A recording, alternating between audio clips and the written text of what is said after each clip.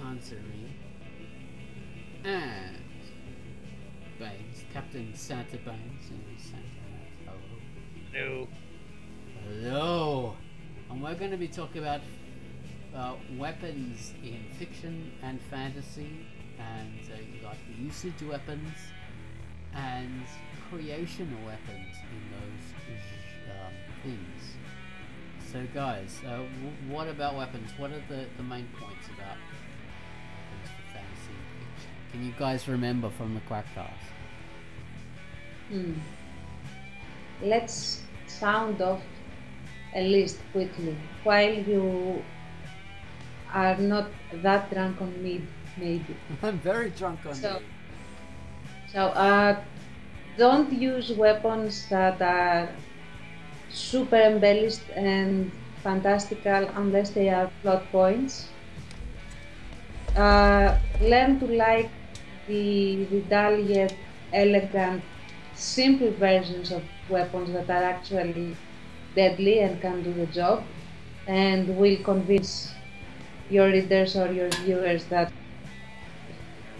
that you are that your character is actually, able to kill something except his dignity. Um,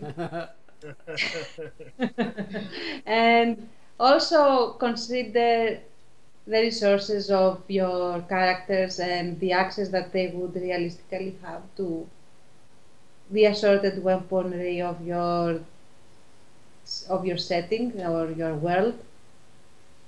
Yeah, that's all. Just about all that I remember. Very well remembered. Very good points. Yes. So, keep it simple, stupid. That is one of the primary kind of things, pillars that people should remember when using weapons in fiction. Primarily in reality, people use a lot of like basic weapons that are really boring because everybody uses them. And you think, well, my fiction has to be special, so I have to use some kind of fantastic, interesting weapon. But there's a good reason why people use simple, normal weapons. Like the Glock 9mm pistols, the AR-15 assault rifles, pop action shotguns, long swords, katanas, all this kind of things. There's a good reason for it because they're applicable to every situation very easily. Tricked out machine guns with laser sights and grenade launchers, they're only applicable to very specific situations and nothing else. They're either battlefield weapons, specific tactical weapons, to be used in specific situations. Special forces. Sorry, I've been drinking lots of mead because I'm a warrior, a Greek Norse fantasy warrior, and we drink mead, and I drink a fuckload of it. So I'm sorry if I'm slurring because of that. So those are the kind of things. So there's a good reason why people use simple weapons, but exciting, tricked out, super assault rifles with the laser sights and the grenade launchers are fantastic for specific uses. So if you're intelligent enough to know how to use them, they can be fantastic in your story. So they can, say you're like a Weird Science interesting movie. I think it was Weird Science. Or no, not Weird Science. My Science Project. The guy gets a sub M16 or whatever. I don't know what they're called. Anyway, he's got this rifle. It's got a grenade launcher, which is a useless weapon for a lot of situations. It's only specifically a battlefield weapon. But he comes across a T-Rex, and he shoots its guts out with the grenade launcher. So there you are. Fantastic usage of that weapon. It had the specific usage. If your character has a gigantic sword, it could not be used in the majority of situations because it's too big to draw, too big to use, because it'll bump into walls, roofs, ceilings, everything. But in the specific situation where it applies, It's invaluable. Why is it good to know how to use weapons the right way, Times? Why is it good? Why is it good to use weapons the right way? Because it's the right way, maybe. Well, Um, okay. The reason to use weapons the way they were created is, well, first off, because it has like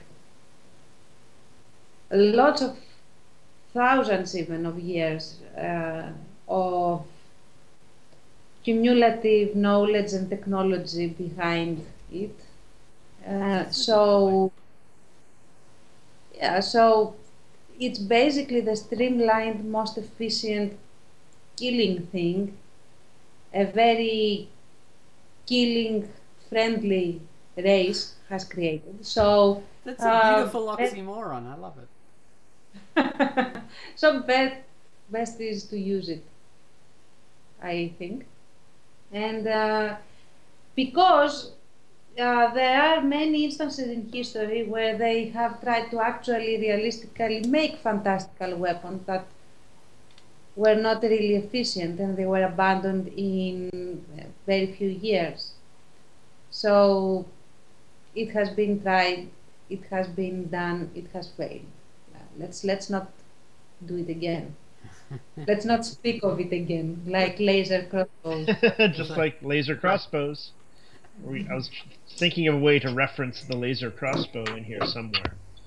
Yeah, it's kind of like you think of the physicality of the weapons in your story, how they actually work, and also Tan's made a great point in the longer Quackcast about how a group of insurgents or the underdog group would probably either have very outdated weapons, kind of that work a little roughly and are 20 or 30 years old, or possibly you'd be using weapons that they have taken from their enemy, the enemy forces.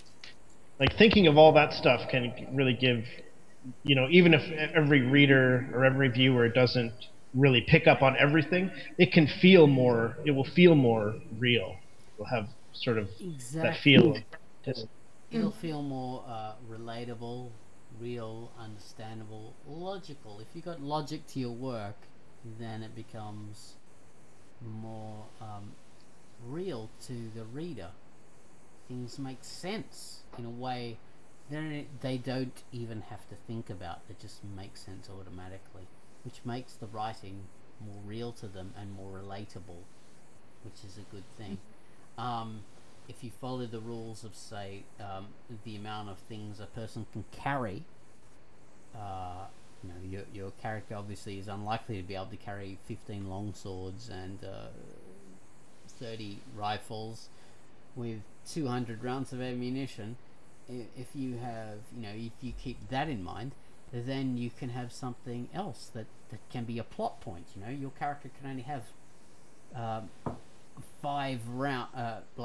7 bullets in his gun, and you got to count those down, and then you've got a Dirty Harry situation. Do you feel lucky, punk? Well, do you? And that becomes a thing that everybody remembers because it's so iconic. And when you look at that scene in that movie, everybody's trying to work that out. How many bullets did he have left? How many did he shoot? And if he didn't have enough, then his character's going to get killed by this bad guy. And if he did, then he's going to shoot the bad guy and blow his head off because it's the most powerful gun in the Western world. Yeah, iconic moment. And it all comes from sort of keeping to the reality of that gun only holds 6 bullets and to the reality of the mechanics of that gun. It's great. Exactly, yeah. Things like that. If in fiction you're treating it like a video game where you've got unlimited ammunition, that takes people out of the reality because everyone knows that's not quite real, and that makes your stuff look false and silly and dumb. So you can make your writing look more immersive, more interesting. You can have more drama if people realize, shortly your character will be unarmed. Also for like fantasy weapons, lasers, they run out. The power in your lasers isn't unlimited. They can, burn out whatever.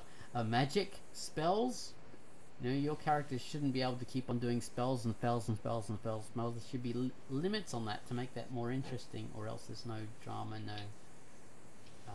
Yeah. Tension. You have a No tension. small god there, you know, god moding everything. So Yeah, you shouldn't god mode every bloody thing, unless your character is a god, and then it doesn't matter. and even then there are limitations. Good point. Yeah, even then, should always be limits. So there you are. Last point is about say handling weapons is a good way.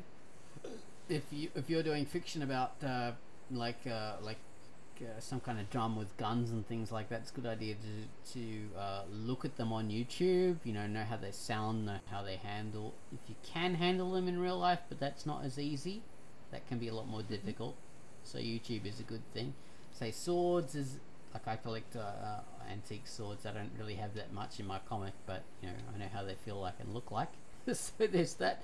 Tance has gone to like museums to handle and see real machine guns and rifles. To see machine the guns and stuff. Unfortunately, I wasn't able to charm him enough to open the cases for me, so I could touch the things. But but I have had other occasions where I have actually handled guns. And Baines, legal occasions. Legally. Baines, of course, you bathe in a bunch of Glocks every morning in order to keep yourself pure and young, I believe. Yeah, exactly. Yeah. Thank you. As is the Canadian way. That's how we do it. Glocks and Entirely hockey how we do sticks. it. Yeah, Glocky sticks. We call them. Glocky sticks, I love it. I love it.